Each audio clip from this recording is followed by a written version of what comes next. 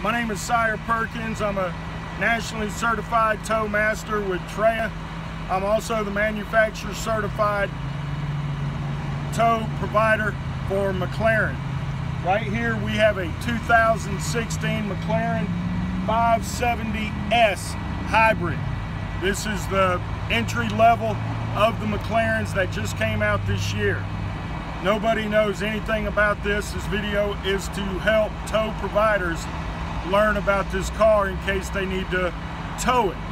This car is a hybrid and it is very fragile. It is on an aluminum carbon frame with a whole bunch of alloy and plastic. It's very simple to tear it up. This car is the price of a house. Now, if this car is dead, the battery is dead, you cannot move it. For all the tow providers that think they can move it with a tow hook, skates, dollies, you cannot. I repeat, you cannot. You've got to jump the car and get it started, and then you can drive it on the bed.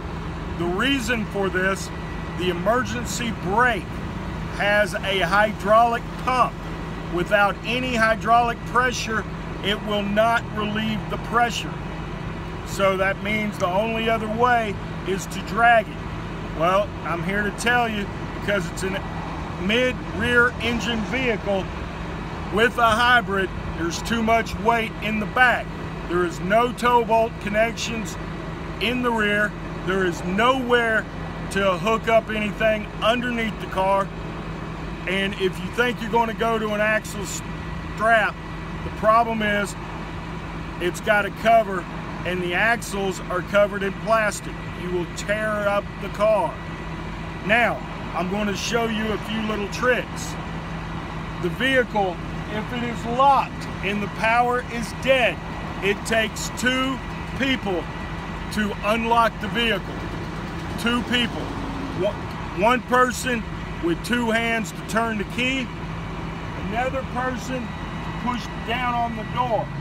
The door is pneumatic, so it's free, it's locked in place.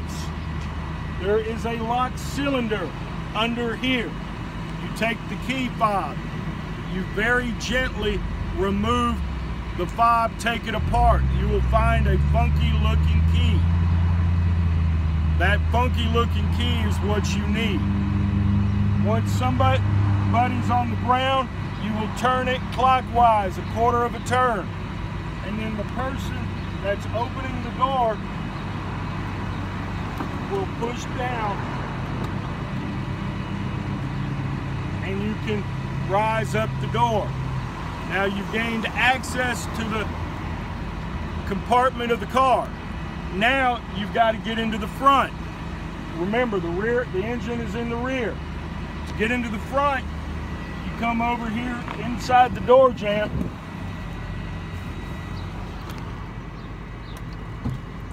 and open up the hood compartment. Now with the hood ornament compartment, you will find, so you lift up the hood. Right here is the battery compartment. You will take a screwdriver, gently take this out. This gives you access to the battery. This right here is an official McLaren battery charger. This car is what you need. This battery charger is what you're going to need to get this car going. The connections in there are small. You will need to put this car on this charger for a minimum of 8 hours. 12 to 24 hours is recommended.